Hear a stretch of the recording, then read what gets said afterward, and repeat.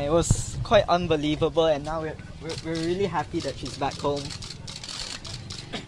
Yeah. So that's something. So what do you feel now? So much mixed emotion. Happy that we're finally back like a family. So yeah. This is the first step for us. It's getting our mother back. Yeah.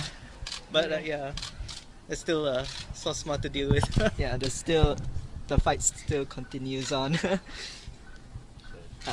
Yeah. You want?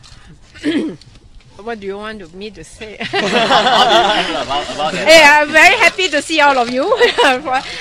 I don't know how much is the support, but I really thank everyone, especially the steering committee, the NGOs, and also all the staff. And I'm amazed by my sons, you know, that they persevered, you know, didn't give up on me. Today, at about 2 something, I was detained in a Sosma Sosma center. I do not have any idea where it is. I was told to pack my things and brought blindfolded. Actually, it's the big goggle glasses. All the time.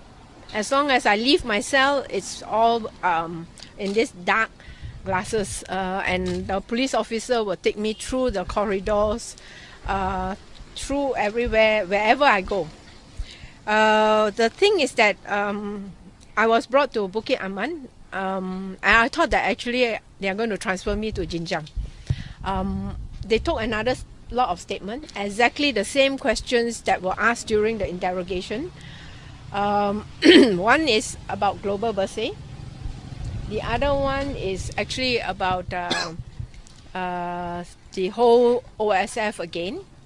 Then another set of questions is about our accounts, and then another set of questions is actually about